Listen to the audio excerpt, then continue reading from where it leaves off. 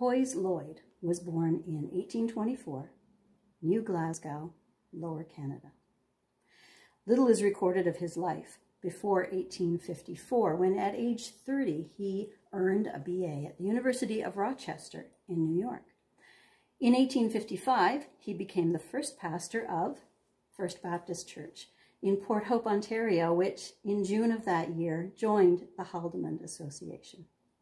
For 2 weeks in October of that same year, Deacons William Craig and Robert Morton covered for the pastor so that he could travel to Beamsville for his wedding to Cecilia Moore.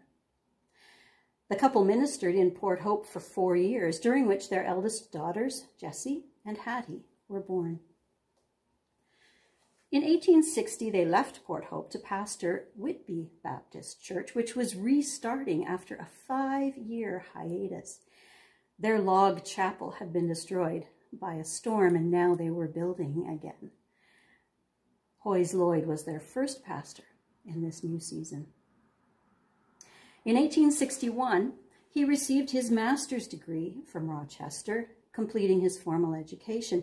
He also that year began to work with R.A. Fife to establish the Baptist College in Woodstock. And while in Whitby, the Lloyd family grew by 2. Henry and Sophia were born. Leaving Whitby for Toronto in 1863, Lloyd began what is arguably his greatest ministry challenge and his greatest ministry success, the role of proprietor and editor of the Canadian Baptist Journal, taking it on when it was close to bankruptcy.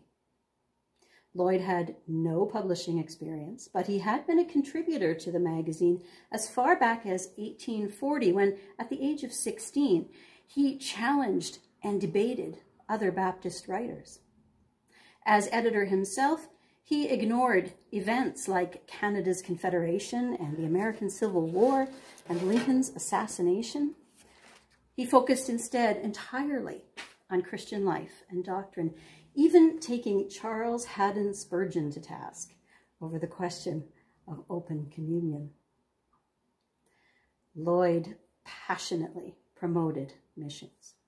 He served on the inaugural committees of the French Regular Baptist Missionary Society, the Canada Auxiliary to the American Baptist Missionary Union, and the Regular Baptist Foreign Society of Canada, again working with William Craig of Port Hope. These committees helped to launch and support the work of respected Baptist missionaries like William's son, John Craig, and his wife, Ada, as well as Americus and Jane Timpany, and John and Mary McLaurin. Lloyd worked hard to financially stabilize the Canadian Baptist magazine. For example, in 1868, he returned to his old stomping grounds, the Haldimand Association, to encourage subscriptions and to recruit opposition to a new tax on imported Bibles. During the Canadian Baptist years, he was also the interim founding pastor of Alexander Street Baptist in Toronto. He opened the Baptist Book Room, a bookstore, and he compiled a hymn book. In 1870, Cecilia and Hoy's youngest child, Frank, was born. In early 1871, Lloyd resigned from the Canadian Baptist. It was no longer in danger, but his own health had become too poor to continue. Later that year, his 4-year-old son, Tracy, died. In 1872, Lloyd had recovered sufficiently to be the founding pastor of College Street Baptist until his health failed him again. In 1875, he recovered enough to work for Quebec's Grand Ligne Mission, combining his love of missions and his love of his home province. But again, in 1876, he retired because of poor health. And that year, his youngest daughter, Sophia, died at age 14.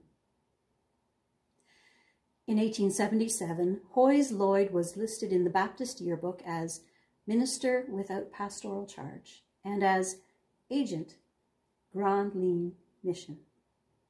On June 7 of that year, he died. Decades later, after the death of missionary John McLaurin, an old notebook was found among his papers. It contained a short list of people whom McLaurin considered sacred names, and one of those names was Reverend Lloyd. Hoy's Lloyd was a man who seems to have fit a lifetime's work into 20 years. From age 31 to age 52, he ministered in the Baptist Church. He established 4 congregations. He helped inaugurate half a dozen missions boards and a school. He supported uncounted missionaries. He raised children who continued in the Baptist Church. And he exemplified denominational journalism for future generations.